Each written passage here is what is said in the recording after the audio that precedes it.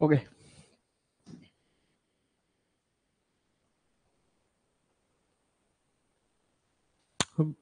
চলো শুভ সন্ধ্যা। দেখা যাচ্ছে আই থিঙ্ক এভরিথিং ক্লিয়ার। তো কিছু থিওরি আমরা পড়বো আমরা আজকে, বলো সব দেখা যাচ্ছে তো ঠিকঠাক? শুভ সন্ধ্যা, একদম ঠিক আছে। তো আজকে আমাদের যেটা টপিক, সেই টপিকটা হচ্ছে ফোর্স, ফ্রিকশন এবং তার সাথে সাথে নিউটনস লজ অফ মোশন। তো তার মধ্যে কনসেপচুয়াল পার্টটা আমি এখানে ডিসকাশন করব। প্রথম খাতায় হেডিং লাগাও যারা জানো না বা যারা নতুন পড়বে, ঠিক আছে, সেটা হচ্ছে ফোর্স। রেলওয়ে ব্যাচের লাইভ ক্লাসটা কবে কবে হয়? লাইভ ক্লাসের টাইমিং মঙ্গল, বৃহস্পতি, শনি। ওকে, ওটা ডেসক্রিপশনে লেখা আছে, একবার দেখে নেবে। চলো, তো আমরা পড়বো হচ্ছে বেসিক্যালি ফোর্স। দেখো, তো কমন টপিক গুলো আমরা একসাথেই ক্লাস করব। ফোর্স, ফোর্স আমাদের কি আছে, বা ফোর্স বা বল, এটা বলতে আমরা কি বুঝি? ফার্স্ট যেটা বুঝতে হবে যে ফোর্স মানে বলতে আমরা যেটা বুঝি সেটা হচ্ছে এটা, যে সায়েন্সের রেসপেক্টে কোনো জিনিসকে পুশ করা বা পুল করা। ওকে, পুশিং বা পুলিং, এইটা ফার্স্ট আমাদের বুঝতে হবে। বিজ্ঞানের ভাষায় কোনো জিনিসকে টানা বা ঠেলাকে আমরা বেসিক্যালি ফোর্স বলে থাকি বা বল বলে থাকি। গেল? আচ্ছা, ফোর্সের যদি আমাদের টাইপস জিজ্ঞেস করে যে ফোর্স আমাদের কটা টাইপসের হয় বা কটা ভাগে ফোর্সকে ভাগ করা যায়, তো তার উত্তর কি দেবে বলো? বলের কটা ভাগ হয়? এটার আনসার কি হবে? টাইপস অফ ফোর্স বললে অনেক রকম ভাবে অনেক অনেক জায়গা থেকে ফোর্সকে আমরা ক্লাসিফাই করতে পারি। তো ফোর্সকে আমরা বেসিক যে জায়গা থেকে ক্লাসিফাই করব তার রেসপেক্টে দেখা গেলে ফোর্সকে আমরা দুটো ভাগে ভাগ করতে পারি। একটাকে বলা হয় কন্ট্যাকচুয়াল, একটাকে বলা হয় নন কন্ট্যাকচুয়াল। ঠিক, এই দুটো জায়গা আমাদের একটু ভালো করে বুঝতে হবে। ক্লাসিফিকেশন অনেকভাবে হয়। নর্মাল আমরা ক্লাসিফিকেশন করলে একটাকে বলবো কন্ট্যাকচুয়াল ফোর্স। ঠিক, কন্ট্যাকচুয়াল ফোর্স মানে হচ্ছে স্পর্শজনিত বল। আরেকটাকে বলবো আমরা কন্ট্যাক্টলেস ফোর্স। ঠিক, এই কন্ট্যাক্টলেস ফোর্সকে আরেকটা কথা বলা যায়, সেইটাকে বলে ফিল্ড ফোর্স। এই কোয়েশ্চেনটা এইভাবে আসে যে কোন টাইপের ফোর্সকে আমরা ফিল্ড ফোর্স বলবো। ওকে, লিখছো তো সবাই? ঠিক আছে, কোন টাইপের ফোর্সকে আমরা ফিল্ড ফোর্স বলবো? তো ফিল্ড ফোর্স আমরা কাকে বলবো? বলবো কন্ট্যাক্টলেস যেটা ফোর্স আছে, কন্ট্যাক্টলেস ফোর্সকে আমরা ফিল্ড ফোর্স বলবো, ক্ষেত্রজনিত বল। আচ্ছা, এবার কন্ট্যাকচুয়াল ফোর্সের একটা জায়গা দেখো। কন্ট্যাকচুয়াল ফোর্স মানে কি? যে ফোর্স কাজ করবে উইথ কন্ট্যাক্ট, কন্ট্যাক্টের সাথে, তাই তো? মানে যে ফোর্স কাজ করাতে গেলে আমাদের কন্ট্যাক্ট দরকার হয়, স্পর্শ দরকার হয়। তো তার রেসপেক্টে আমরা এক্সাম্পল যদি পড়ি, তো কন্ট্যাক্ট ফোর্সের এক্সাম্পল আমরা প্রথম পড়বো হচ্ছে ফ্রিকশন, মানে হলো ঘর্ষণ। ঠিক, কন্ট্যাক্ট ফোর্সকে আজকে আমরা বললাম একটা টাইপের ফোর্স যেটা হচ্ছে মাসেল ফোর্স। ওকে, যে কন্ট্যাক্ট করতে গেলে আমাদের পেশির দরকার পড়ে, তো সেই জন্য আমরা কন্ট্যাক্ট ফোর্সকে মাসেল ফোর্স বলবো। ঠিক আছে, আরেকটা ভাবে আমরা ভাগ করতে পারি, যেটা সেটা হচ্ছে যে এই ফ্রিকশন বললাম, মাসেল ফোর্স বললাম, টেনশন ফোর্স বলো তুমি। টেনশন, টেনশন মানে টান। ঠিক, পুশিং বা পুলিং যা বলো, এই পার্টটা। তো এইগুলো ফোর্স, এইগুলো সবকিছুই আমাদের কন্ট্যাক্ট ফোর্সের এক্সাম্পলের মধ্যে পড়বে। কমেন্ট পাচ্ছি না কারোর, দেখতে শুনতে পাচ্ছ তো? দেখো, কন্ট্যাকচুয়াল ফোর্সের এক্সাম্পলের মধ্যে friction, muscle force, tension force, pushing force, pulling force. ওকে, বাকিরা একটু বলো। একদম এই টাইপের ফোর্স পড়বে। ঠিক, আচ্ছা, এবার দেখো কন্ট্যাক্টলেস ফোর্স বা ফ্রি, মানে আমাদের যেটা ফিল্ড ফোর্স। ফিল্ড ফোর্স আমরা কাকে বলবো? প্রথম এক্সাম্পল হচ্ছে ফিল্ড ফোর্সের গ্র্যাভিটেশনাল ফোর্স। ফিল্ড ফোর্সের ফার্স্ট এক্সাম্পল কি? গ্র্যাভিটেশনাল ফোর্স, মানে মহাকর্ষীয় বল, গ্র্যাভিটেশনাল ফোর্স। এটা হলো ফিল্ড ফোর্সের ফার্স্ট এক্সাম্পল, যেখানে ফোর্স কাজ করবে কিন্তু কোনো কন্ট্যাক্ট থাকবে না। ফোর্স কাজ করবে কিন্তু কোনো কন্ট্যাক্ট থাকবে না, সেই ধরনের ফোর্সকে আমরা ফিল্ড ফোর্স বলবো। তো তার ফার্স্ট এক্সাম্পল হচ্ছে গ্র্যাভিটেশনাল ফোর্স। গ্র্যাভিটেশনাল ফোর্স ছাড়া আরেকটা কি টাইপের ফোর্স হয়? আরেকটা ফোর্সকে বলবো আমরা ইলেকট্রোস্ট্যাটিক ফোর্স। ইলেকট্রোস্ট্যাটিক ফোর্স মানে স্থির তড়িৎ বল। ঠিক আছে, নাম্বার 3 আমরা কি পড়বো? Magnetic force. দেখো, এই যে ফোর্স গুলো আছে, এই প্রত্যেকটা ফোর্স একটার সাথে আরেকটা কাজ করবে, কিন্তু তার সাথে কোনো কন্ট্যাক্ট থাকবে না। একটা অবজেক্টের সাথে আরেকটা অবজেক্টের কোনো কন্ট্যাক্ট থাকবে না। তো এই ধরনের ফোর্সকে আমরা সবসময় বলবো এরা কন্ট্যাক্টলেস ফোর্স, এবং এরা যেখানে আছে সেখানে একটা ফিল্ড জেনারেট হবে। যেমন তুমি কোনো একটা চার্জকে যদি একটা জায়গাতে রাখো, একটা কিউ পরিমাণ চার্জকে তুমি একটা জায়গাতে রাখলে, তো তার চারপাশে একটা ফিল্ড জেনারেট হয়। এই যে ফিল্ড জেনারেট হলো, এই চার্জ, এই ফিল্ডকে আমরা কি বলে থাকি? Electric field. ঠিক তেমন ভাবে কোনো ম্যাগনেটকে যদি তুমি রাখো, তার চারপাশে একটা ফিল্ড জেনারেট হবে, সেই ফিল্ডকে আমরা বলবো ম্যাগনেটিক ফিল্ড। তো এদের মধ্যেই, ফিল্ডের মধ্যে যদি তুমি কোনো অবজেক্টকে আনো, তখন এ হয় অবজেক্টকে ঠেলে পাঠিয়ে দেবে দূরে, নয় অবজেক্টকে আরো কাছে টেনে নিয়ে আসবে। তো এই যে ফোর্সের টাইপসটা আছে, এই টাইপস গুলোকে আমাদের ফিল্ড ফোর্স বলা হয়। গেল? তো এটা কন্ট্যাকচুয়াল আর নন কন্ট্যাকচুয়ালের মধ্যে আমরা এক্সাম্পল হিসেবে বললাম। কমপ্লিট এইটুকু? দেখো, তারপর আগাবো। লিখেছো?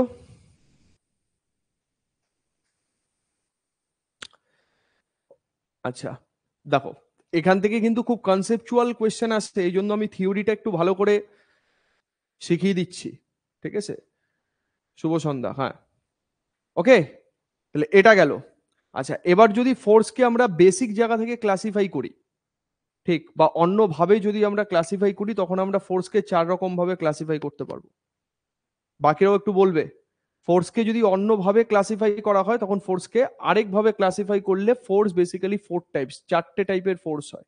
আচ্ছা, কি কি টাইপের ফোর্স হয়? Number 1, gravitational force.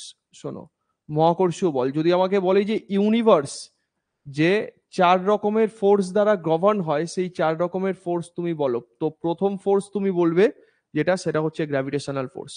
এবং সেই গ্র্যাভিটেশনাল ফোর্স কি হয়? এটা একটা long range force. Concept clear? Gravitational force কি? লং রেঞ্জ, মানে মহাবিশ্বের অনেক দূরবর্তী কোনো বস্তুর ওপরও কিন্তু গ্র্যাভিটেশনাল ফোর্স কাজ করতে পারে। ঠিক, অবজেক্ট যতই ডিস্টেন্সে থাকুক, তার মধ্যে কিন্তু গ্র্যাভিটেশনাল ফোর্স কাজ করে। তো সেই জন্য এটা একটা কি টাইপের ফোর্স হবে? লং রেঞ্জ ফোর্স হবে। ঠিক, আচ্ছা, তো এই ফোর্সকে আমরা উপলব্ধি করতে পারি না, দ্যাটস ওয়াই এই ফোর্স হচ্ছে সব থেকে উইকেস্ট ফোর্স, সব থেকে দুর্বলতম বল।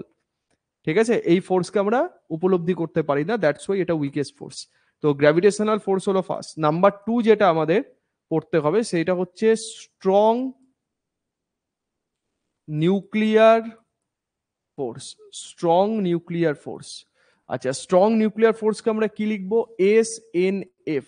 আগের দিন তোমাদের রেডিও অ্যাক্টিভিটি চ্যাপ্টার পড়াতে গিয়ে মানে SNF সম্পর্কে আলোচনা করা হয়েছিল। হ্যাঁ, জেনারেলি বা ফান্ডামেন্টাল টাইপস অফ ফোর্স বললে আমাদের দুটো টাইপসের ফোর্স উত্তর হবে, একটা কন্ট্যাকচুয়াল, একটা নন কন্ট্যাকচুয়াল। আর এইটার রেসপেক্টে বলছি যে ইউনিভার্স টোটাল কটা টাইপের ফোর্স দ্বারা গভর্ন হয়, সেটা বললে আমাদের এই 4টে টাইপের ফোর্স যেটা বলছি, এই 4টে টাইপের ফোর্স হবে। তো স্ট্রং নিউক্লিয়ার ফোর্স খেয়াল আছে তো? দেখি একটা প্রশ্নের উত্তর দাও তো। স্ট্রং নিউক্লিয়ার ফোর্সে যেটা তোমাদের শেখানো হয়েছিল, যে আমাদের নিউক্লিয়াসের ইনসাইডে তো থাকে প্রোটন আর নিউট্রন, তো প্রোটন আর নিউট্রনের ইন্টারাকশনের ফলে কোন পার্টিকেল তৈরি হয়? দেখি কার কার মনে আছে, বলো। Due to the interaction between the proton and neutron particle inside the nucleus, নিউক্লিয়াসের ভেতরে প্রোটন এবং নিউট্রন পার্টিকেলের ইন্টারাকশনের ফলে নতুন ভাবে কোন পার্টিকেল জেনারেট হয়? কি উত্তর হবে? মেসন কণা, তাই তো? তো মেসন কণার উৎপত্তি হিসেবে আমরা কিন্তু স্ট্রং নিউক্লিয়ার ফোর্সকে বলতে পারি। এবং স্ট্রং নিউক্লিয়ার ফোর্স একটা কি রেঞ্জের ফোর্স বলবে? শর্ট রেঞ্জ ফোর্স, কারণ নিউক্লিয়াস অনেক কনফাইন জায়গা। ঠিক, তো নিউক্লিয়াসের মধ্যেই জিনিসটা কাজ করছে, দ্যাটস ওয়াই আমরা তাকে শর্ট রেঞ্জ ফোর্স বলবো। ঠিক আছে, আর সব থেকে স্ট্রংগেস্ট ফোর্স হচ্ছে আমাদের স্ট্রং নিউক্লিয়ার ফোর্স। আমাদের যত টাইপের ফোর্স হয়, ঠিক আছে, তাহলে স্ট্রং নিউক্লিয়ার ফোর্স হলো। আরেকটা টাইপের ফোর্স কি? নাম্বার 3 কি? নিউক্লিয়াস যে ব্রেক করছে, ব্রেকিং কথাটা বা আলফা বিটা গামা রশ্মি এখান থেকে যে বার হচ্ছে আনস্টেবল নিউক্লিয়াসের জন্য, যেটা আগের দিন আমরা দেখিয়েছি, তো সেটার জন্য আমাদের কোন ফোর্স রেসপন্সিবল? যেখানে আমাদের নিউট্রন প্রোটনের মধ্যে ইন্টারাকশন ব্যালেন্স ইন্টারাকশন নয়, নিউট্রন এবং প্রোটন এদের মধ্যে যে ইন্টারাকশন হচ্ছে, সেই ইন্টারাকশন আনব্যালেন্স ইন্টারাকশন। তার মানে proton neutron is not equal to proton proton is not equal to neutron neutron, এই জিনিসটাকে আমরা বলবো উইক নিউক্লিয়ার ফোর্স WNF, যার জন্য আমাদের রেডিও অ্যাক্টিভিটি ঘটনাটা এসছে, এবং আলফা বিটা গামা রশ্মি যেখান থেকে এসছে, তার মানে এটা উইক নিউক্লিয়ার ফোর্স হবে। গেল। আর নাম্বার 4 আমরা কি দেখেছিলাম? নাম্বার 4 হচ্ছে ইলেকট্রোম্যাগনেটিক ফোর্স, তাই তো? ইলেকট্রোম্যাগনেটিক ফোর্স মানে তড়িৎ চুম্বকীয় বল, ইলেকট্রোম্যাগনেটিক ফোর্স। যেমন লাইট যখন কোনো অবজেক্টের ওপরে, চার্জড অবজেক্ট, ঠিক আছে, কোনো চার্জড অবজেক্টের ওপরে লাইট ফেলা হয়, চার্জ অবজেক্টের ওপরে আলো ফেলছি, তো লাইট ফেললে সেই চার্জ অবজেক্টের সাথে লাইটের যে টাইপের ফোর্স কাজ করবে, সেই টাইপের ফোর্সকে আমরা বলবো ইলেকট্রোম্যাগনেটিক ফোর্স বা তড়িৎ চুম্বকীয় বল। ঠিক আছে, এই হলো ব্যাপার। আমাদের এই 4টে টাইপের ফোর্স আমাদের ভেরি ভেরি ইম্পর্টেন্ট পরীক্ষার রেসপেক্টে। এই ফোর্সগুলো আমাদের ভালো করে পড়তে হবে। গেল, এটাকে মাথায় রাখবে, এই ফোর্সগুলো কিন্তু আমাদের ভেরি ভেরি ইম্পর্টেন্ট। বারবার বলছি, 4টে টাইপের ফোর্স থেকে তোমাকে ছোট্ট ছোট্ট জিনিস বা ছোট্ট ছোট্ট কোয়েশ্চেন তোমাকে পরীক্ষাতে জানতে চাইবে। ঠিক আছে, গেল। তাহলে এটা হলো ফোর্সের, আমরা কি করলাম, ফোর্সের ক্লাসিফিকেশন করলাম। দুটো টাইপের ক্লাসিফিকেশন, একটা ফান্ডামেন্টাল জায়গা থেকে, আর একটা হচ্ছে স্ট্রংগেস্ট উইকেস্ট, এই যে টাইপটা আছে এই টাইপের রেসপেক্টে। ওকে, আচ্ছা এবার বলো, রেলের কোয়েশ্চেন এখান থেকেই দেবে। এই তো যা বললাম, এগুলো PYQ দেখো, যা এসছে দেখবে এর মধ্যে থেকেই এসছে, সবের বাইরে কি দেবে আর। এবার এগুলোর সাথে সাথে যখন এটার প্র্যাকটিস করাবো, তখন দেখবে যে আরো ভালোভাবে সেই জিনিসটা বুঝতে পারবে কোথা থেকে আসে। আচ্ছা, নেক্সট একটা টাইপ যেই জিনিসের এক্সাম্পল খাতায় আমাদের লিখতে হবে, লেখো হচ্ছে ব্যালেন্স ফোর্স। আচ্ছা, ব্যালেন্স ফোর্স জিনিসটা কেমন? শোনো, ব্যালেন্স ফোর্স জিনিস হচ্ছে এরকম যে কোনো একটা বডির মধ্যে চারিদিক থেকে যদি সমান অ্যামাউন্টের বল তার মধ্যে কাজ করে, সেই ফোর্সকে আমরা বলবো ব্যালেন্স ফোর্স। কেমন? আমার কাছে এই একটা অবজেক্ট আছে, হ্যাঁ, এই একটা অবজেক্টের ওপরে এই দিক থেকে যে ফোর্স, এই দিক থেকে যে ফোর্স, ওকে, এই দিক থেকে সেই ফোর্স, এই দিক থেকে সেই ফোর্স, এই দিক থেকে সেই ফোর্স। বা তুমি এরকম ভাবে বলতে পারো যে এইটাকে যদি আমি F1 বলি, এটাকে আমি F2 বলবো, এটাকে আমি F3 বলবো, এটাকে আমি F4 বলবো। এবার কনসেপ্ট হচ্ছে F1 plus F2 plus F3 plus F4, এই যে 4টে ফোর্সের যে সম্মিলিত রূপ আছে, ওকে ভালো করে শোনো, 4টে ফোর্সের যে সম্মিলিত রূপ মানে এই অবজেক্টটার ওপরে 4 দিক থেকে 4 রকমের বল কাজ করছে, এবং 4 দিক থেকে 4 রকমের বল কাজ করার জন্য তার উপরে যে নেট ফোর্সটা অ্যাক্টিং হচ্ছে, সেই নেট ফোর্স যদি 0 হয়, তখন আমরা বলবো যে কোনো একটা অবজেক্ট ব্যালেন্স কন্ডিশনে আছে এবং তার মধ্যে ব্যালেন্স ফোর্স কাজ করছে। Concept clear? যে বেড়ে কমে আলটিমেটলি প্লাস মাইনাস করে ভ্যালু 0 এসছে, তার মানে সেই জিনিস ব্যালেন্সড। এবার একটা জিনিস দেখো, ব্যালেন্স ফোর্সে থাকা অবস্থায় কোনো একটা অবজেক্ট কি অবস্থায় থাকতে পারে এটা জানতে চায়। অবজেক্ট প্রথম কথা রেস্ট অবস্থায় থাকতে পারে। ভাবো যে কোনো একটা বডি যদি চুপচাপ দাঁড়িয়ে থাকে এক জায়গায়, তার মধ্যে কোনো বল কাজ করছে না, তার মানে অবজেক্ট কোন অবস্থায় আছে, রেস্ট অবস্থায় আছে। আরেকটা কন্ডিশন হতে পারে, অবজেক্ট যদি ইউনিফর্ম ভেলোসিটিতে মুভ করে, অবজেক্ট মুভ করছে ইউনিফর্ম ভেলোসিটিতে, মানে সুষম গতিবেগে অবজেক্ট যাচ্ছে, ঠিক যতক্ষণ না মানে অবজেক্ট তার নিজের বেগ বাড়াচ্ছেও না, অবজেক্ট তার বেগ কমাচ্ছেও না। তাহলে ইউনিফর্ম ভেলোসিটির কন্ডিশন এবং রেস্ট অবস্থা, এই দুটো জায়গার জন্য আমরা বলতে পারি যে কোনো একটা অবজেক্টের উপরে নেট ফোর্স কত হবে ভাই? 0 হবে। কনসেপ্ট বোঝা গেছে? দেখো, তাহলে এই জিনিস হচ্ছে ব্যালেন্স ফোর্স। আচ্ছা, আরেকটা টাইপের ফোর্স ব্যালেন্স ফোর্সের ঠিক উল্টো, তাকে আমরা বলবো আনব্যালেন্স ফোর্স।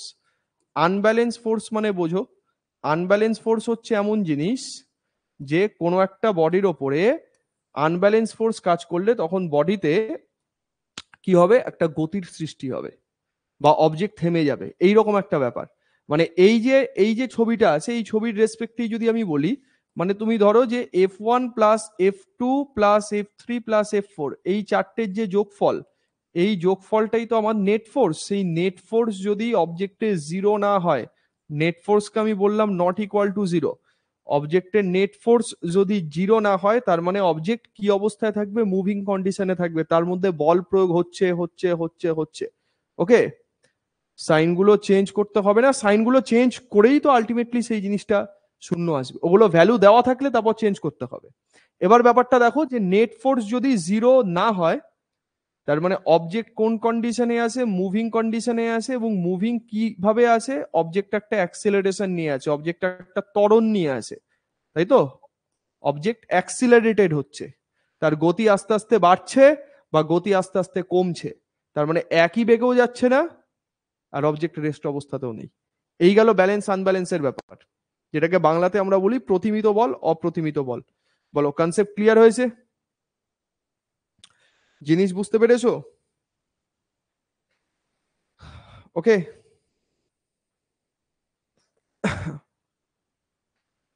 ঠিক আছে।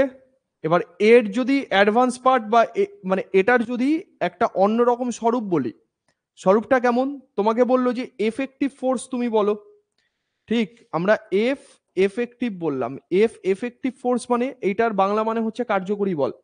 কার্যকরী বল কাকে বলা হয়? বলবে যে কার্যকরী বল দিয়ে কোনো একটা অবজেক্টকে মুভ করানো হয়, এফেক্টিভ ফোর্স দিয়ে কোনো একটা অবজেক্টকে মুভ করানো হয়, মুভ করছে, তার মানে এইটা কিসের এক্সাম্পল?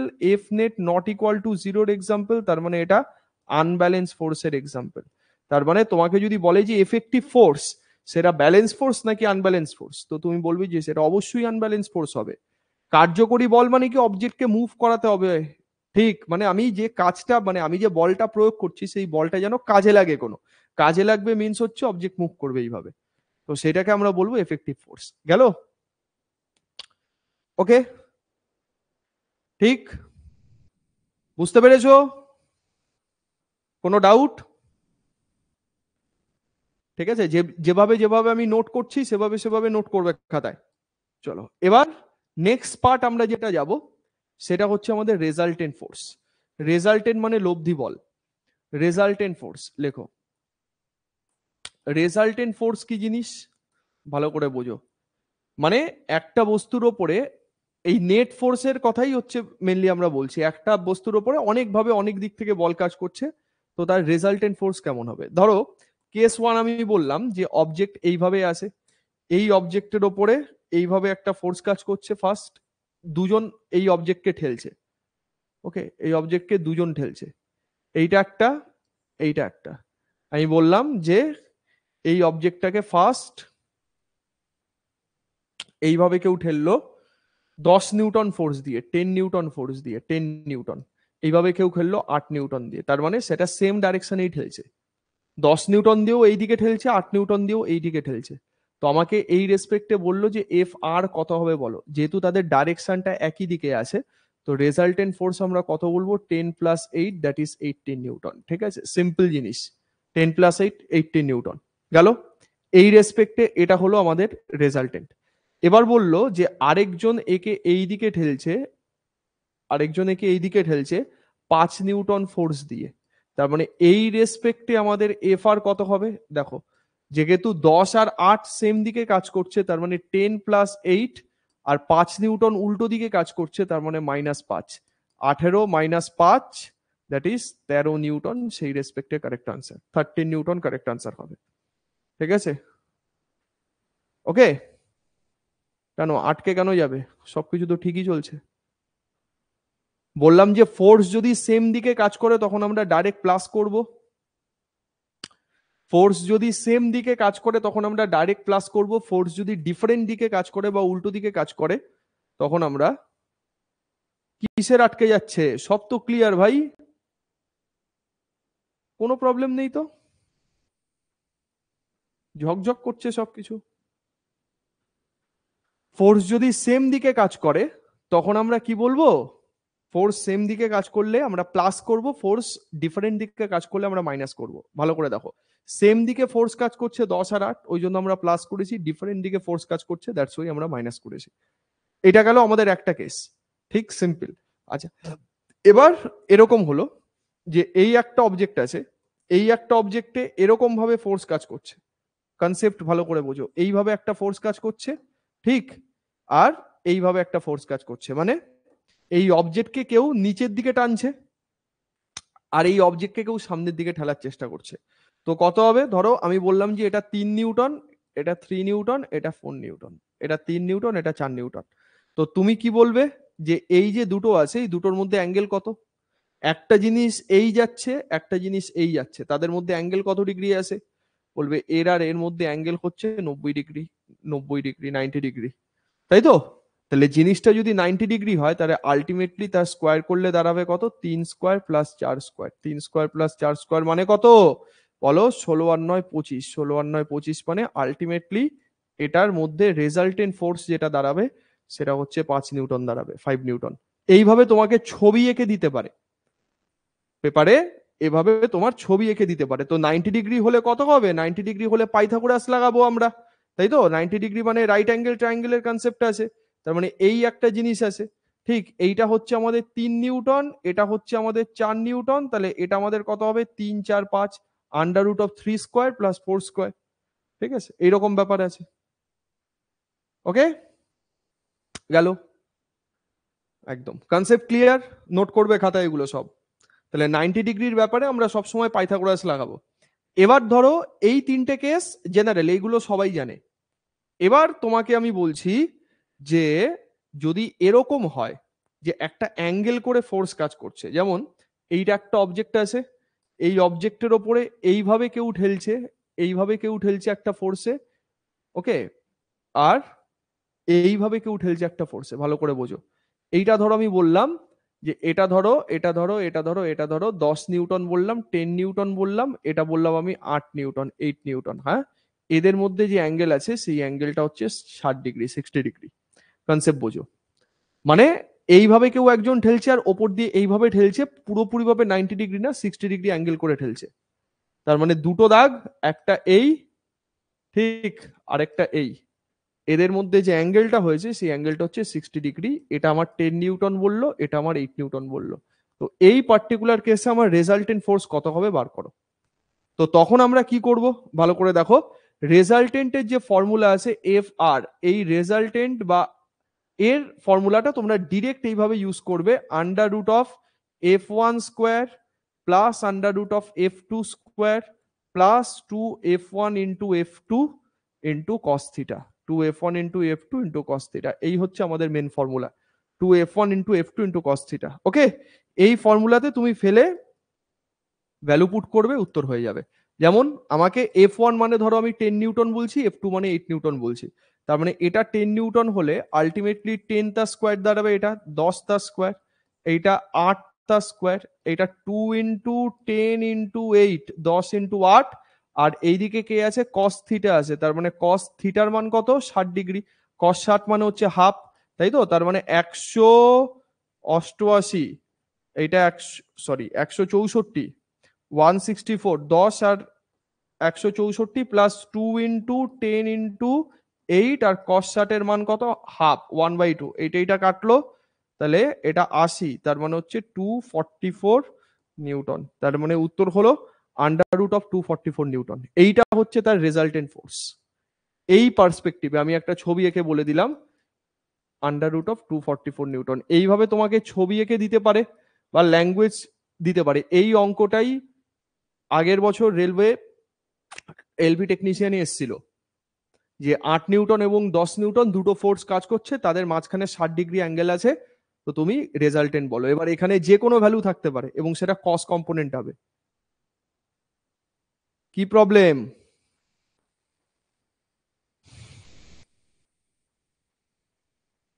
কি হয়েছে? পজ হয়ে গেছে নাকি? ঠিকই তো আছে ভাই।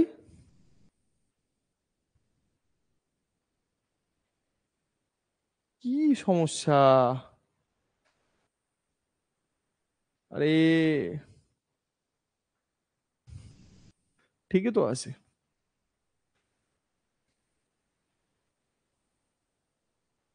ঠিক নেই? যাদের নেট সমস্যা তারা হাই রেজলিউশনে ক্লাস করো না, ঠিক আছে? এগুলো একটু হাই কোয়ালিটি পিকচার, তো হাই রেজলিউশনে ক্লাস করো না। 360-এ দেখো, 360-তে দেখো, 360 পিক্সেলে কমিয়ে দেখো। পরে যখন ডাউনলোড করে যখন দেখবে তখন হাইতে দেখো। লাইভ ক্লাস যখন করছো একটু কম রেজলিউশনে দেখো, যাদের ওয়াইফাই নেই তাদের কথা বলছি। ওকে, দেখো ভালো করে। তাহলে 244 নিউটন এটা আমাদের জাস্ট এফেক্টিভ ফোর্স বা নেট ফোর্সের এটা উত্তর হলো। ঠিক আছে? গেল? ঠিক, তাহলে ফোর্সের আমরা ব্যালেন্স ফোর্স শিখলাম, আনব্যালেন্স ফোর্স শিখলাম, আমরা এফেক্টিভ ফোর্স শিখলাম, রেজাল্টেন্ট ফোর্স শিখলাম, কমপ্লিট। এবার আমরা যেটার দিকে যাব সেটা হচ্ছে ইন্টারনাল ফোর্স, অভ্যন্তরীণ বল। এই নামগুলো একটু দরকার। আচ্ছা, ইন্টারনাল ফোর্স কারা ভালো করে বোঝো, অভ্যন্তরীণ বল কারা? ধরো একটা স্প্রিং আছে, সেই স্প্রিং কে তুমি টানছো, ঠিক আছে, একটা স্প্রিং আছে, এইটা ধরো একটা স্প্রিং, এইটা ধরো একটা স্প্রিং, এই স্প্রিং কে তুমি কি করছো, স্প্রিং কে তুমি এই বরাবর টানলে, হুম, এই বরাবর ধরো স্প্রিং কে তুমি টানছো, তাহলে স্প্রিং এর লেন্থ বাড়বে। এখন স্প্রিংটার লেন্থ আমার এই রকম হচ্ছে, ধরো এই হলো তার স্প্রিং এর লেন্থ। তো এইদিকে তুমি কি করছো, স্প্রিংটাকে টানছো, মিন্স এইদিকে তুমি এক্সপ্যান্ড করার চেষ্টা করছো, এক্সপ্যান্ড। ওকে, এবার যখন তুমি স্প্রিংটাকে ছেড়ে দেবে, যখন তুমি স্প্রিংটাকে ছেড়ে দেবে, স্প্রিংকে টানার পরে ছাড়লে কি হবে, স্প্রিং আবার তার অরিজিনাল জায়গা বা আগের জায়গাতে আসার চেষ্টা করবে। এই যে স্প্রিংটা আগের জায়গাতে আসার চেষ্টা করলো, তার মানে এই ডাইরেকশনে একটা ফোর্স স্প্রিং এর মধ্যে কাজ করবে, এই ডাইরেকশনে, যেই ফোর্সকে বলা হয় হচ্ছে রিস্টোরিং ফোর্স। এইটাকে আমরা ইংরেজিতে কি বলি, রিস্টোরিং ফোর্স বলি, রিস্টোরিং ফোর্স। মানে তুমি কোনো একটা স্প্রিং বা দড়ি যাকেই বলো, তার অরিজিনাল পজিশন যেটা আছে, অরিজিনাল পজিশন থেকে তাকে ডিফ্লেক্ট করলে সেটা ব্যাক করে আবার তার অ্যাকচুয়াল জায়গাতে আসতে চায়, সেই জিনিসটাকে বলা হয় রিস্টোরিং ফোর্স। গেল? তাহলে এইটা হলো। এবার স্প্রিং এর ভেতরে যে পার্টিকেলস গুলো আছে, এই যে স্প্রিং, এই স্প্রিং এর ভেতরে কে আছে, পার্টিকেলস। এর মধ্যে যে পার্টিকেলস গুলো আছে, কি টাইপের পার্টিকেল, ইন্টারনাল যে পার্টিকেল গুলো আছে, ভালো করে বোঝো, এই ইন্টারনাল পার্টিকেল গুলোর মধ্যে এই টাইপের ফোর্সটা কাজ করে। ওকে, যার জন্য স্প্রিংটা তার অ্যাকচুয়াল জায়গাতে ব্যাক করে ফিরে আসতে চায়। এই ইন্টারনাল পার্টিকেলের মধ্যে যে ফোর্স কাজ করে, সেই ফোর্সকে আমরা বেসিক্যালি বলে থাকি ইন্টারনাল ফোর্স। Concept clear? তো এটা স্প্রিং হবে, হ্যাঁ, এটার এক্সাম্পল যদি আমরা বলি, স্প্রিং বলতে পারো, রোপ বলতে পারো, ঠিক, দড়ি বলতে পারো, ওয়্যার বলতে পারো, তার বলতে পারো। এইগুলোর ক্ষেত্রে আমাদের এই ইন্টারনাল ফোর্স কথাটা মেনলি রেসপন্সিবল। বলো, ইন্টারনাল ফোর্স মানে বুঝলে কিনা, বোঝা গেল কিনা বলো? ঠিক আছে, এইটা ফোর্সের টাইপস বললাম, এত এত টাইপের ফোর্স আমাদের এখান থেকে হয়। ওকে, আচ্ছা, তো তোমাকে যদি এরকম ভাবে বলে যে কোনো একটা বডি ইকুইলিব্রিয়ামে থাকার জন্য কোন টাইপের ফোর্স রেসপন্সিবল, কোয়েশ্চেন তোমাকে বললো যে একটা বডি ইকুইলিব্রিয়াম কন্ডিশনে আছে, ইকুইলিব্রিয়াম, ইকুইলিব্রিয়াম মানে কি, সাম্যাবস্থায় আছে। তো সাম্যাবস্থায় থাকা মানে তোমাকে কি জানতে চাইছে, তো সেটা কি ব্যালেন্স ফোর্স নাকি আনব্যালেন্স ফোর্স? বলবে সাম্যাবস্থায়। সাম্যাবস্থায় দুটো ভাবে থাকতে পারে, হয় চুপচাপ দাঁড়িয়ে আছে এক জায়গায়, এইটা হলো সাম্যাবস্থা, আর নয় যেমন ভাবে চলছে তেমন ভাবেই চলছে, তার বেগ বাড়ছেও না কমছেও না, তার মানে ইউনিফর্ম ভেলোসিটি। ঠিক, তার মানে ইকুইলিব্রিয়ামে থাকলে কি হবে, ইকুইলিব্রিয়ামে থাকলে তার মধ্যে বলবে নেট ফোর্স কি হবে, নেট ফোর্স কিছু থাকা যাবে না, net force zero. Net force zero মানে এটা যে টাইপের ফোর্স হবে, তার মানে সেটা হবে আমাদের ব্যালেন্স ফোর্স। ঠিক আছে, নেট ফোর্স জিরো মানে ব্যালেন্স ফোর্স। তো ইকুইলিব্রিয়াম কন্ডিশন মানেই হচ্ছে সেটা ব্যালেন্স ফোর্সের কন্ডিশন আছে। একদম ক্লিয়ার, ইকুইলিব্রিয়াম মানে ব্যালেন্স ফোর্সের কন্ডিশন। গেল? আচ্ছা, বেশ, এবার আমরা যদি ফোর্সের জাস্ট ইকুয়েশনটাকে দেখার চেষ্টা করি, তাহলে আমরা কি দেখব, যে কোনো একটা বডি, ধরো কোনো একটা বডি প্রথমে একটা ডাইরেকশন বরাবর চলছিল, ঠিক, ইউ মিটার পার সেকেন্ড বেগে চলছিল, তারপর তার বেগটা বাড়লো, বেগটা বেড়ে ভি মিটার পার সেকেন্ড হলো। ধরো আমি বললাম যে এই অবজেক্টটা প্রথমে ইউ মিটার পার সেকেন্ড বেগে চলছিল, ইউ মিটার পার সেকেন্ড বেগে চলছে একটা অবজেক্ট, ফার্স্টে চলছিল চলছিল চলছিল চলছিল, হুট করে পিক আপ বাড়িয়ে দিল, তো তার গতিবেগ ভি মিটার পার সেকেন্ড হয়ে গেল। এর জন্য তার টাইম লাগলো, ফার্স্ট হচ্ছে টি, টি সময় ধরে সেই জিনিসটা হচ্ছে, যে 40-এ গাড়ি ছিল, 10 সেকেন্ডের মধ্যে গাড়ি 60-এ চলে গেল। তো এই প্রসঙ্গে একটা কনসেপ্ট আসবে, কনসেপ্টটা কি, অ্যাক্সিলারেশন এ, ত্বরণ, যেটা আমাকে বলে বেগ বৃদ্ধির হার, তাহলে V minus U divided by T, এইটাকে আমরা বলে থাকি basically acceleration. Acceleration A is equal to কি হচ্ছে, V minus U divided by T হচ্ছে, এই হলো আমাদের অ্যাক্সিলারেশন, ত্বরণ। ঠিক আছে, এবার ফিজিক্সে ফোর্সকে কিভাবে ডিনোট করা হয়, বলবে force is equal to F is equal to M into A. Force মানে হচ্ছে mass into acceleration, F is equal to M into এ বলছি, ফোর্স মানে বলছি আমি মাস ইন্টু অ্যাক্সেলারেশন হচ্ছে, ঠিক? তাহলে এফ ইজ ইকুয়াল টু আমাদের দাঁড়াচ্ছে এম ইন্টু এ। Concept clear? দেখো, ওকে, তো এফ মানে আমাদের দাঁড়াচ্ছে দ্যাট ইজ এম ইন্টু এ। আচ্ছা, এবার তুমি এই জায়গা থেকে একটা কনসেপ্ট বোঝার চেষ্টা করো যে এর জায়গাতে যদি আমি ভি মাইনাস ইউটাকে লিখে দিই, তাহলে F is equal to M into V minus U divided by T, এটা হলো। তাহলে এফ ইজ ইকুয়াল টু কি দাঁড়ালো? M V minus M V minus M U divided by T. এখান থেকে আমাদের ইম্পালসের ফর্মুলা বা ইম্পালসের কনসেপ্ট আমাদের আসবে, যেটাকে আমরা বলে থাকি বলের ঘাত। তো এটা হলো আমাদের ফোর্সের ইকুয়েশন। ওকে, তো F equal to M A, এই ফর্মুলা থেকে ডিরেক্ট অঙ্ক আসতে পারে, F is equal to M V minus M U by T, এখান থেকেও আমাদের অঙ্ক আসতে পারে।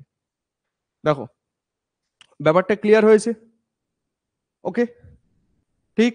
তো ফোর্সের ইউনিট নিয়ে কথা বললে একক কি হবে? তুমি বলবে সিজিএস ইউনিট, সিজিএস ইউনিট ফোর্সের কি হবে? ডাইন হবে, এটা হবে ডাইন। এসআই ইউনিট ফোর্সের কি হবে? বলবে এসআই ইউনিট হবে নিউটন, ডাইন আর নিউটন। 1 নিউটন মানে কত ডাইন? বলবে 1 নিউটন মানে 10⁵ ডাইন। নিউটনের সাথে ডাইনের সম্পর্ক 10⁵ ডাইন। আর যেহেতু ফোর্স তার ডাইরেকশন আছে, কোন দিকে আমরা বলটা প্রয়োগ করছি, ঠিক তার একটা নির্দিষ্ট দিক আছে, তো সেই জন্য আমরা ফোর্সকে কি বলবো? ফোর্স হচ্ছে ভেক্টর কোয়ান্টিটি, তাই তো?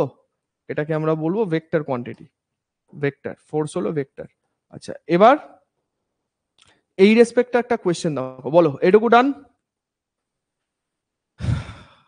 কোনো প্রবলেম নেই, এগুলো সবাই কম বেশি জানো, জাস্ট একবার রিভাইজ করতে হবে।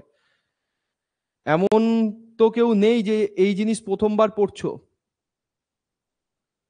সবাই কোনো না কোনো সময় এই জিনিস পড়ে এসছো, ঠিক আছে? যেমন আজকেই একটা প্রশ্ন করাচ্ছিলাম, ডান, কমপ্লিট। নেক্সট, আজকেই একটা প্রশ্ন করাচ্ছিলাম, কি কোয়েশ্চেন দিয়েছে? কোয়েশ্চেন দিয়েছে যে একটা অবজেক্ট আছে, একটা অবজেক্টের মাস আমাকে বলেছে, অবজেক্টের মাস আমাকে বলেছে 5 কেজি, ঠিক আছে? এফ আমাকে বার করতে হবে, ফোর্স আমাকে বার করতে হবে, যার জন্য অবজেক্টের ভেলোসিটি, বেগটা 4 মিটার পার সেকেন্ড থেকে 4 মিটার পার সেকেন্ড থেকে 7 মিটার পার সেকেন্ড হয়েছে। এই কোয়েশ্চেনটা এসছে আজকে পরীক্ষায়।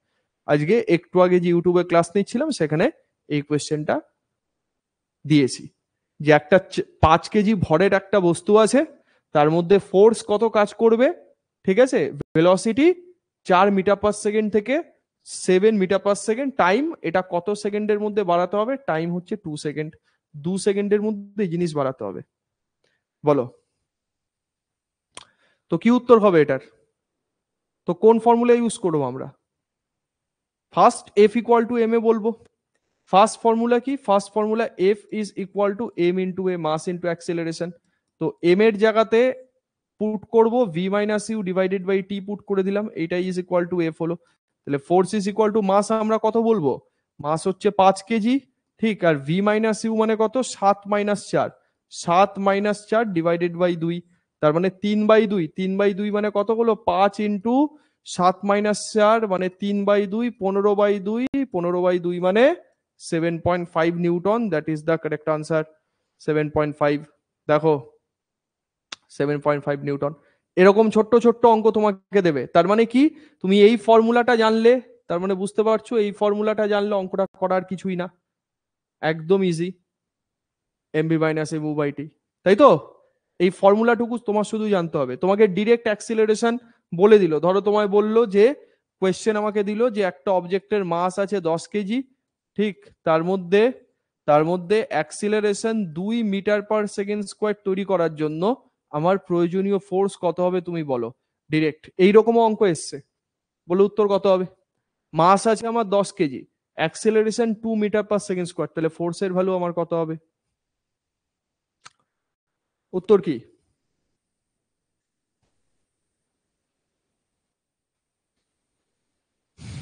তাহলে শুধু just F is equal to M A করবো, আর তো কিছু না। জাস্ট কি করবে? F is equal to M A করবে। Force is equal to mass into acceleration. মাস কত আছে? 10 আছে, অ্যাক্সেলারেশন কত আছে? 2 আছে। এইটা আছে 10, এটা আছে 2, 10 আর 2, 10 আর 2 মানে কত হলো? টোটাল 20 নিউটন হলো। ফোর্স ইজ ইকুয়াল টু কত? 20 Newton, 20 Newton correct answer. 20 Newton গেল। ঠিক আছে, এই গেল ব্যাপার। তাহলে ফোর্স এটা, ওকে। আচ্ছা, ফোর্সের পরে ফোর্স সংক্রান্ত তোমাদের এই অঙ্ক বা এই জিনিসগুলো থাকতে পারে। ওই ফর্মুলাটাতে আমি আবার আসবো। চলো, ছোট্ট একটা কনসেপ্ট আমাদের, সেই কনসেপ্টটা হচ্ছে ফ্রিকশন। খাতায় হেডিং দাও ফ্রিকশন। ফ্রিকশন থেকে খুব কোয়েশ্চেন পরীক্ষায় আসে। এটা দারুণ কনসেপ্ট, একটা টুকরো কনসেপ্ট, কিন্তু পরীক্ষার জন্য খুব গুরুত্বপূর্ণ। ঘর্ষণ। আচ্ছা, ঘর্ষণ জিনিসটা কি, প্রথমে ফার্স্ট জিনিসটা বুঝে নাও।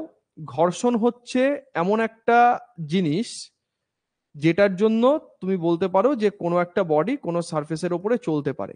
ঘর্ষণ না থাকলে কি হতো, কোনো বডি কোনো সারফেসের উপরে চলতে পারতো না। ধরো এটা একটা টেবিলের ওপরে এরকম একটা অবজেক্ট রাখা আছে।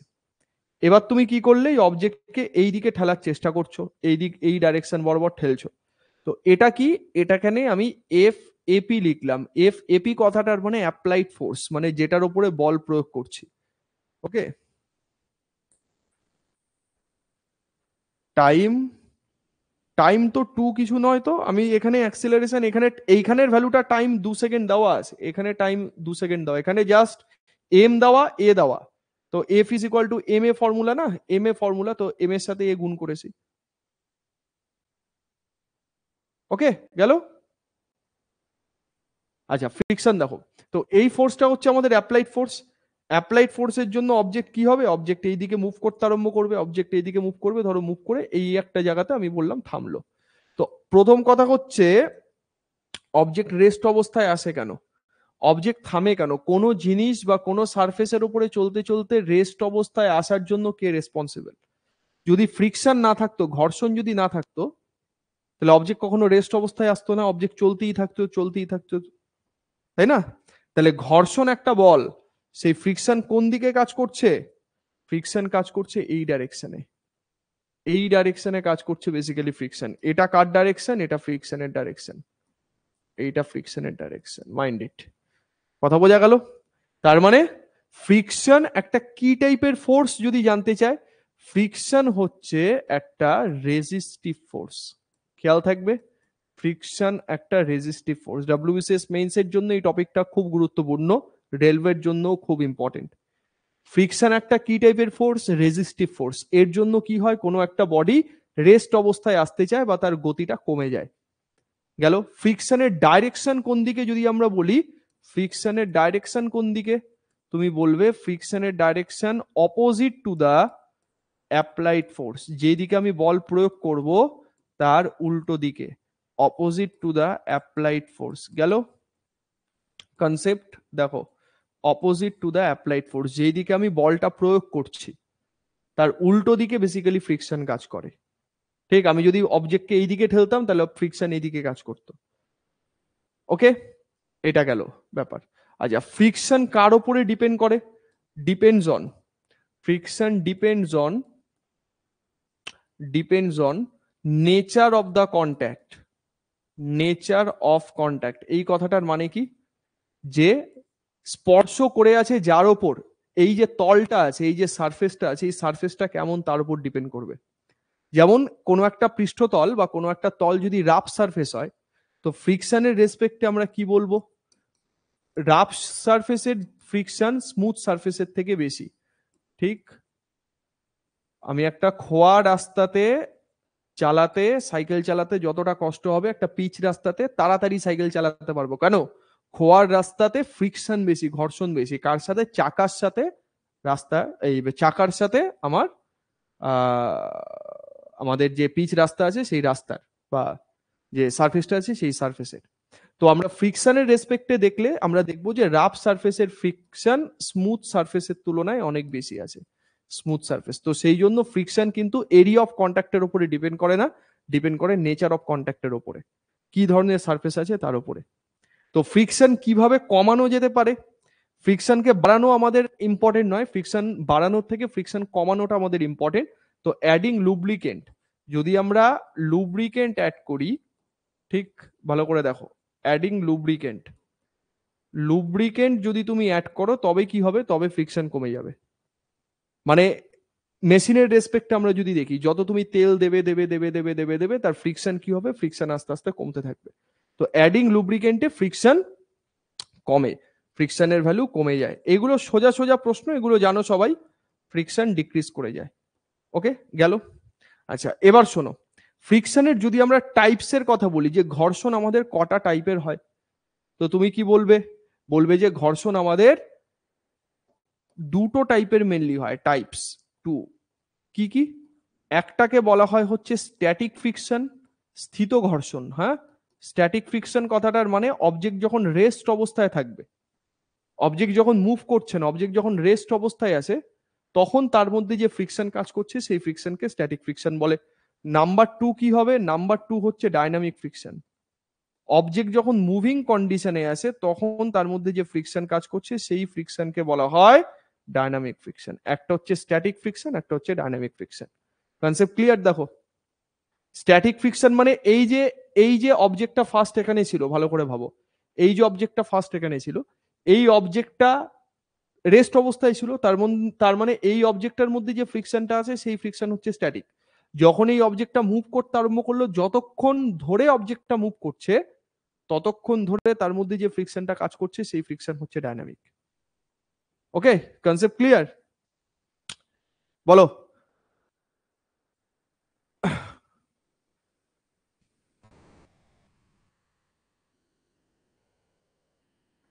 ওকে,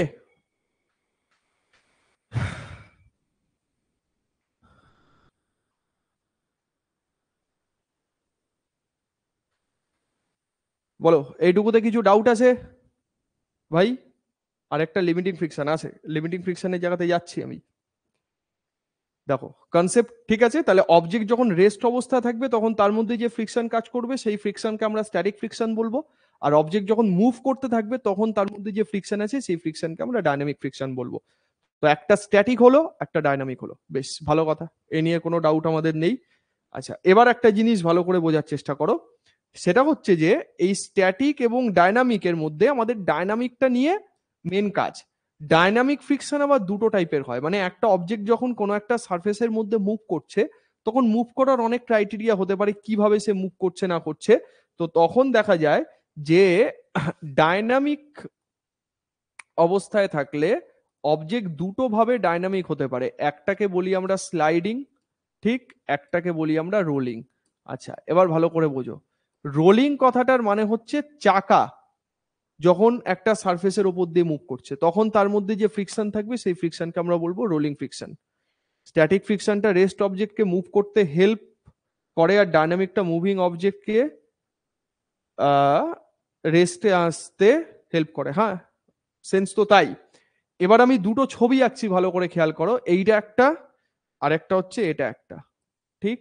তো এ ধরো কোনো সারফেসের ওপর দিয়ে চলছে, এটা ধরো একটা সারফেস, এটা ধরো একটা সারফেস। তুমি বলো এই দুটো অবজেক্ট যদি একটা সারফেসের ওপর দিয়ে চলে, যখন মুভ করবে তখন এই দুটো অবজেক্ট কি একইভাবে মুভ করবে? না। অবজেক্ট যখন এইভাবে মুভ করছে তখন এর মধ্যে যে ফ্রিকশন কাজ করছে সেই ফ্রিকশনকে আমরা বলবো স্লাইডিং ফ্রিকশন। অবজেক্ট যখন এইভাবে মুভ করছে তখন এর মধ্যে যে ফ্রিকশন কাজ করছে তাকে আমরা বলবো রোলিং ফ্রিকশন। কথা বোঝা গেছে? একমাত্র চাকার ক্ষেত্রে, এই যে হুইল আছে, চাকা আছে, এই চাকার ক্ষেত্রে যে ফ্রিকশন কাজ করে সেই ফ্রিকশনকে আমরা সবসময় বলি রোলিং। আর এইটা এইভাবে এই দিক থেকে এই ডাইরেকশনে মুভ করছে তখন তার মধ্যে যে ফ্রিকশন কাজ করছে সেই ফ্রিকশনকে আমরা বলছি স্লাইডিং। বলো, ডাউট? বোঝা গেছে? এই কনসেপ্ট গুলো কিন্তু very very important for technical exam. ওকে, এইবার আমি যদি এই দুটো ফ্রিকশনের মধ্যে কার ভ্যালু বেশি কার ভ্যালু কম যদি আমি বলি, তখন তুমি বলবে যে মানুষ চাকা কেন আবিষ্কার করেছে? তখন বলবে যে চাকা রোল করে, তাই তো, চাকা স্লাইড করে না। এই কারণেই সিলিন্ডার একটা বাড়ি থেকে আরেকটা বাড়িতে যদি আমরা নিয়ে যাই, আমরা এইভাবে টানতে টানতে নিয়ে যাই না, আমরা শুয়ে লাথি মারতে মারতে নিয়ে যাই। তার মানে যে কোনো একটা জিনিসকে রোল করানো মানে খাটনি আমার অনেক কম হবে, আমি অনেক কম খেটে অনেক দূর পর্যন্ত তাকে নিয়ে যেতে পারবো, তাই তো? তো ফ্রিকশন তো কোনো একটা অবজেক্টের গতিকে বাধা দেওয়ার চেষ্টা করে নর্মাল অবস্থাতে, তাই তো আমরা কোনো জিনিসকে রোল করালে তাহলে এই রোলিং ফ্রিকশনের মান কি হবে? স্লাইডিং ফ্রিকশনের মানের থেকে অনেক কম হয়, ঠিক আছে? রোলিং ফ্রিকশনের মান স্লাইডিং ফ্রিকশনের মানের থেকে অনেক কম, ঠিক? এবার এই ফ্রিকশনের মানকে বলা হয় হচ্ছে ফ্রিকশনাল কোএফিসিয়েন্ট দিয়ে, বা তার ঘর্ষণ গুণাঙ্ক বলে একটা জিনিস হয় সেই জিনিসটা দিয়ে। আচ্ছা, ঘর্ষণ গুণাঙ্কটা কি জিনিস ভালো করে শোনো। যখন কোনো একটা বডি কোনো সারফেসের উপরে থাকবে না, এই যে কন্ডিশনটা আছে এইটাকে ভালো করে লক্ষ্য করো। কোনো একটা বডি যখন কোনো সারফেসের উপরে থাকবে, যখনই সারফেসের সাথে তার একটা কন্ট্যাক্ট আছে, এই সারফেসটা তাকে কি করে জানো তো, ওপরের দিকে ঠেলার চেষ্টা করে। সেই জিনিসটাকে আমরা বলি normal reaction force, N. N মানে কি? লম্ব প্রতিক্রিয়া বল। লম্ব প্রতিক্রিয়া বল কখন আসে? যখন কন্ট্যাক্ট আছে ঠিক তখনই আসে, কন্ট্যাক্ট নেই এই এনও নেই। আর এই এন আছে বলে কোনো একটা অবজেক্টের যে ওয়েট আছে সেই ওয়েটটা ফিল করা যায়। মানে তুমি যদি তোমার এক পা তুলে দাঁড়িয়ে থাকো, তাহলে তুমি ফিল করবে যে তোমার এক পা নেই, মানে একটা পাই নেই। তো পাটা আছে কখন ফিল করবে? যখন তুমি ফ্লোরের সাথে পাকে টাচ করাবে, মানে কন্ট্যাক্টে রাখবে। যখন কন্ট্যাক্টে রাখছো তখন ফ্লোর তোমার উপরে উপর দিকে একটা বল প্রয়োগ করছে, সেই বলটাকে আমরা বলে থাকি বেসিক্যালি এন। তো এই ফ্রিকশনের যে মান আছে, সেই ফ্রিকশন ফোর্সকে যদি আমি এফ বলি, সেই ফ্রিকশন ফোর্স ডিপেন্ড করে হচ্ছে এন এর উপরে মেনলি। ফ্রিকশন ফোর্স ডিপেন্ড করে কার উপরে? এন এর উপরে। এই নর্মাল রিয়াকশন ফোর্স যত বাড়বে, মানে যত ফোর্স উল্টো দিকে যাবে, মানে এই দিকে যাবে, এন যত এই দিকে যাবে, ফ্রিকশন ফোর্সের মান তত বেশি হবে। তাহলে এফ ইজ প্রপোর্শনাল টু যদি এন হয়, তাহলে এফ ইজ ইকুয়াল টু আমরা কি বলতে পারি? এফ ইজ ইকুয়াল টু আমরা বলতে পারি নিউ ইন্টু এন। এই একটা কনসেপ্ট আমাদের এখান থেকে দরকার। এই কনসেপ্টটাকে বলা হয় আমাদের ফ্রিকশনাল কোএফিসিয়েন্ট ইন্ট্রোডিউস। এই নিউ মানে কি? নিউ মানে হচ্ছে ঘর্ষণ গুণাঙ্ক, ফ্রিকশনাল কোএফিসিয়েন্ট। ফ্রিকশনাল কোএফিসিয়েন্ট এটা একটা কনস্ট্যান্ট টার্ম, এর কোনো ইউনিট ডাইমেনশন কিছুই হয় না। ফ্রিকশনাল কোএফিসিয়েন্ট বাংলাতে বলে ঘর্ষণ গুণাঙ্ক। এটা কার উপর ডিপেন্ড করে? বলবে depends on nature of contact. Nature of contact মানে আমরা যদি রাফ সারফেসের কথা বলি, ভালো করে বোঝো। As for example, mu for the rough surface is greater than mu for the smooth surface. Mu for the rough surface is greater than mu for smooth surface. Rough সারফেসের ঘর্ষণ গুণাঙ্ক, এই যে একটু আগে আমরা বলছিলাম না যে ঘর্ষণ বেশি, তো ঘর্ষণ বলা হয় না, বলা হয় বেসিক্যালি ঘর্ষণ গুণাঙ্ক। রাফ সারফেসের ঘর্ষণ গুণাঙ্কটা বেশি আছে বলে স্মুথ সারফেসের থেকে রাফ সারফেসকে ওভারকাম করা, তার মধ্যে থেকে চলা আমাদের অনেক বেশি কষ্টসাধ্য। ঠিক আছে? তাহলে এই গেল আমাদের ফ্রিকশনের ব্যাপার। তো একইভাবে আমরা বলতে পারি যে mu for the rolling friction, এই রোলিং ফ্রিকশনের যে ঘর্ষণ গুণাঙ্ক আছে, সেই ঘর্ষণ গুণাঙ্ক মিউ ফর দ্য স্লাইডিং ফ্রিকশনের ঘর্ষণ গুণাঙ্ক থেকে অনেক কম। এই জন্য কোনো একটা জিনিসকে রোল করানো অনেক বেশি সুবিধাজনক। বলো, তাহলে স্লাইডিং রোলিং এর ব্যাপার বুঝলাম, ঘর্ষণ গুণাঙ্ক মানে কি বুঝলাম, ফ্রিকশন কার উপর ডিপেন্ড করে সেটাও বুঝলাম। ঠিক আছে? এই জিনিসটা দেখা গেল। স্লাইডিং আর রোলিং এর মধ্যে কোনটা ভালো তাও বুঝলাম, কেন ভালো তাও বুঝলাম। ঠিক, এইবার আমাদের যেটা লাগবে সেটা হচ্ছে লিমিটিং ফ্রিকশন। লিমিটিং ফ্রিকশন মানে কি বোঝো? লিমিটিং ফ্রিকশনকে বলা হয় হচ্ছে maximum value of static friction. ঠিক, maximum value of static friction, সেইটাকে বলা হয় লিমিটিং ফ্রিকশন। মানে কেমন? যখন তুমি কোনো একটা আলমারিকে ঠেলবে ভাবো, তখন কি হবে যে একার পক্ষে সেই আলমারিকে ঠেলে সরানো সম্ভব না। কারণ আলমারির সাথে কোনো একটা সারফেস, যেই সারফেসের ওপরে, যেই ফ্লোরের ওপরে আলমারিটা আছে, তার যে কন্ট্যাক্ট, সেই কন্ট্যাক্ট অনেক স্ট্রং। তার যে ফ্রিকশন কোএফিসিয়েন্ট হবে, সেই ফ্রিকশন কোএফিসিয়েন্ট অনেক স্ট্রং। তো যদি তাই হয়, তখন বলা হয় যে কোনো একটা বডি যখন কোনো একটা সারফেসের ওপরে রাখা আছে চুপচাপ, তখন তার স্ট্যাটিক ফ্রিকশন আস্তে আস্তে আস্তে আস্তে আস্তে আস্তে বাড়তে থাকে। ঠিক আছে? মানে ব্যাপারটা এইভাবে ভাবো যে তুমি একটা আলমারি কিনে আনলে, ঠিক আছে, কিনে এনে তুমি ধরো ঘরের একটা জায়গাতে রাখলে। এবার ওই জায়গাতে রাখার ফলে তুমি যদি রাখার 5 মিনিটের মধ্যে সরাও, তুমি পারবে।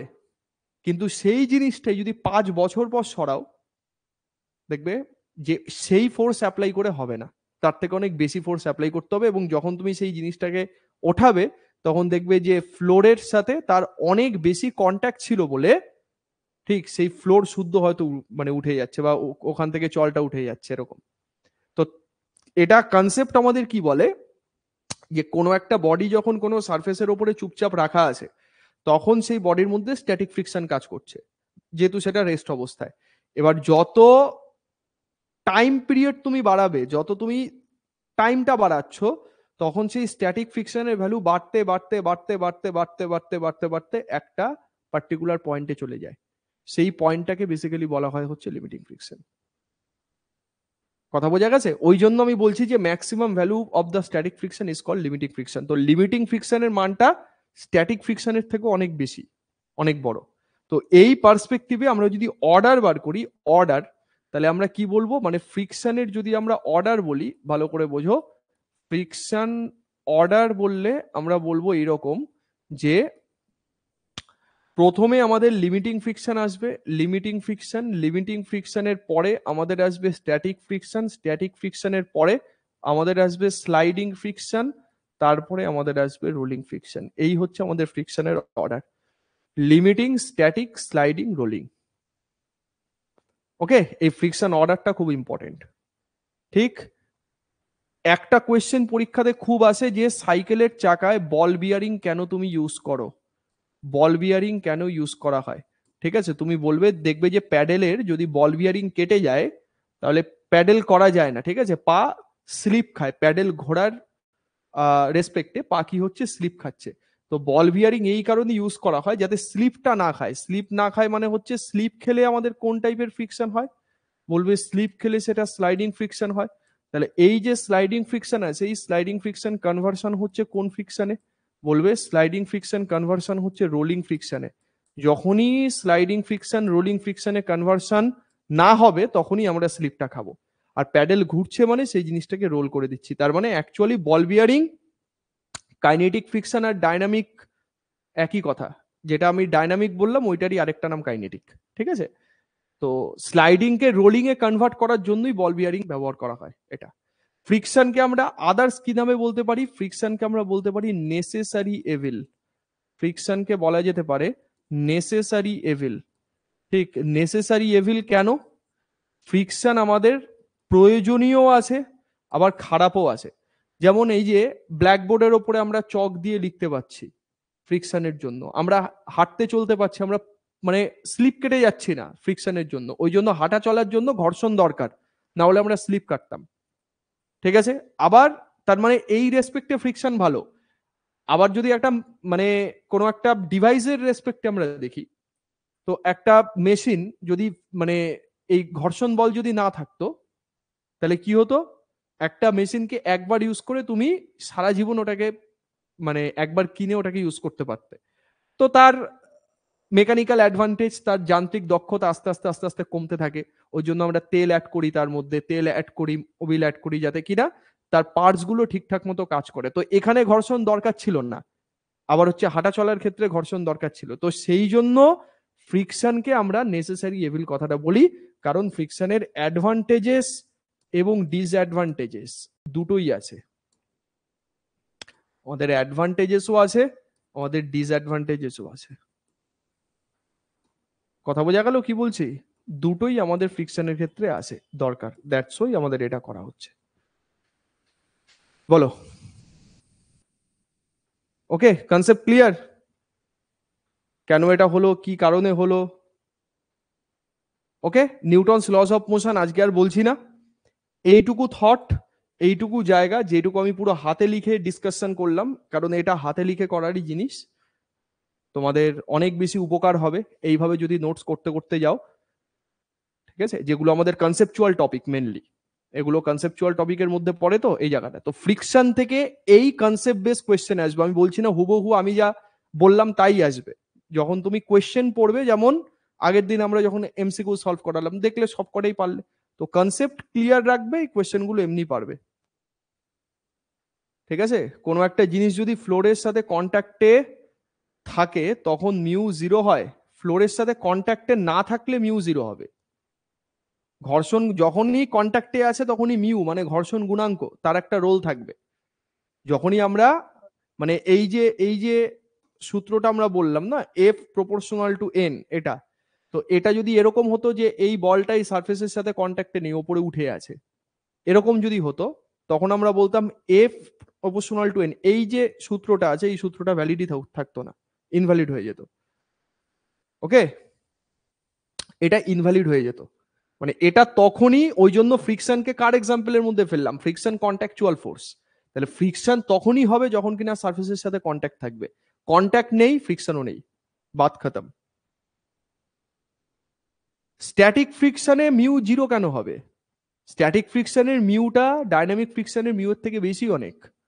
মিউ শূন্য কখনো হয় না, মিউ শূন্য ওই কন্ট্যাক্ট না থাকলে একমাত্র হবে, তাছাড়া সবকিছুতেই সেই জিনিসটা আছে। পিডিএফ ডাউনলোড কেন হবে না? সব হবে। পিডিএফ এর পাশে এরকম অ্যারো দিয়ে নিচের দিকে একটা অপশন পাবে, ঠিক আছে, এইরকম একটা অপশন পাবে অ্যারো দেওয়া, তো এই অ্যারোর ওপরে ক্লিক করবে, এর ওপরে ক্লিক করলে সেটা ডাউনলোড হয়ে যাবে। ইউ নয় মিউ মিউ মিউ, এই যে মিউ, এটা বেঁকানো ইউর মতো দেখতে, এটা গ্রিক অ্যালফাবেট একটা। তো এইটা হচ্ছে আমাদের ঘর্ষণ গুণাঙ্ক, ফ্রিকশনাল কোএফিসিয়েন্ট। ওকে, চলছে না বলে অনলি মোবাইল ফর রিভিশন না, সবকিছু তো ঠিকঠাক আছে, তোমরা একটু নিজেরা সার্চ করো, অ্যাপ্লিকেশনের কোনো যদি প্রবলেম হয় আমি তোমাদের জানিয়ে দেবো, আমি যতক্ষণ কিছু বলছি না মানে ঠিকঠাকই চলছে। সবাইকেই তো ল্যাপটপের অ্যাক্সেস আমি দিয়ে দিলাম, দিয়ে বসে মিউ এর ভ্যালু ম্যাক্সিমাম কোথায় হবে, সেক্ষেত্রে যেটায় বেশি কন্ট্যাক্ট থাকবে সেটা কি অ্যান্সার দেবো। মিউ এর ভ্যালু কোথায় বেশি হবে সেটা যখন এই ধরনের প্রশ্ন দেবে তখন সারফেসের নেচার বলে দেবে, সারফেসের নেচার বলে দেবে যে সারফেসটা কেমন, সেটা রাফ সারফেস নাকি স্মুথ সারফেস, সেই জিনিসটা মানে ওখানে দেওয়া থাকবে, তার রেসপেক্টে আনসার হবে। ঠিক আছে, সবকিছু দেওয়া আছে তোমাদের, তোমরা একটু ভাই দয়া করে একটুখানি ঘাটাঘাটি করো, দেখবে যে নিজেরাই শিখতে পারবে অনেক কিছু। ঠিক আছে, সবকিছু দেওয়া আছে, ইচ অ্যান্ড এভরিথিং দেওয়া, এমন না যে দেওয়া নেই। ওকে, চলো। অ্যাপে কেন? ডাউনলোড তুমি এমনিই করতে পারবে, ফোনের ইন্টারনাল স্টোরেজেই ডাউনলোড সেভ হবে। ঠিক আছে, চলো গুড নাইট, এই পর্যন্ত রাখো। আমাদের নেক্সট দিন এনএলএম পার্টটা করব, নিউটনস লস অফ মোশন, ওখান থেকে আমাদের অ্যাপ্লিকেশন বেস কোয়েশ্চেন বেসিক্যালি আসে। ঠিক আছে, ছোট্ট টপিক, খুব বড় টপিক নয়। এই যে টপিকগুলো আছে এই টপিকগুলো খুব কম পড়ে বেশিটা মার্কস স্কোর করা যায়, কারণ প্রত্যেকটা শিফটে দুটো দুটো তিনটে তিনটে করে প্রশ্ন এই টপিক থেকে থাকে, থাকবেই থাকবে, মাস্ট। ওকে, একটু আইডিয়া থাকলেই আনসার ঠিকঠাক মার্ক করা যাবে।